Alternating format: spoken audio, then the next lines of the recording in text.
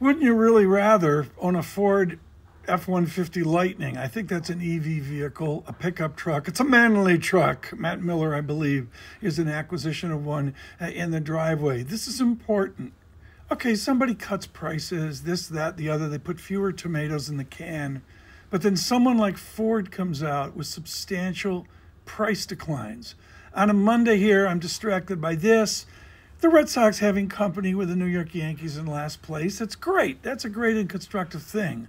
But all my radar is up when I see someone like Ford make these substantial price discounts on one of their prestige vehicles.